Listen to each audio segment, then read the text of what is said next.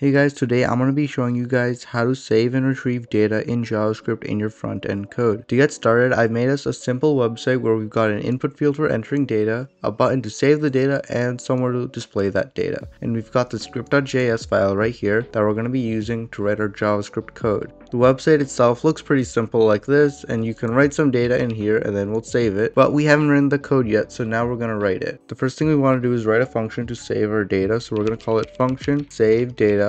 Once you're done with that, go back to your button over here in your HTML and make an on click for that function save data.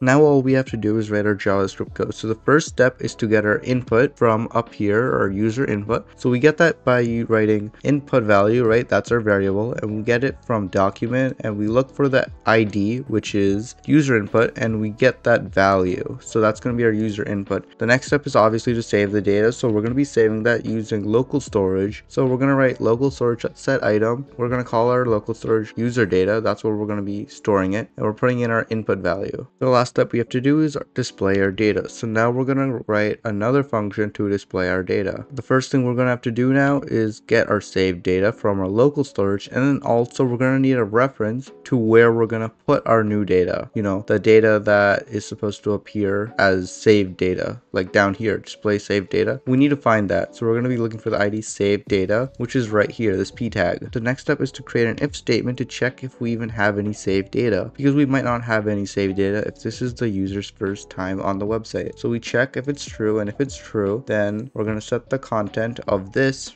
p tag right here to our saved data. Otherwise, we're just going to say no data saved yet. And the last step is to make this code run as soon as the website is loaded. So we're going to be running window.onload equals display saved data, which is our function, of course. And the reason we need to do that is because we need it to load in any saved data, if there is any, as soon as the website loads. And once we've done that, we're completely done, and we can press Ctrl S to save everything and go check out our website. As you guys can see right now, it says no data saved yet. So we're going to type in hello and press save, and it turns into hello. The real test is if I refresh, will it be there or not? And I refresh and it is still there, which means it is being saved. Adios.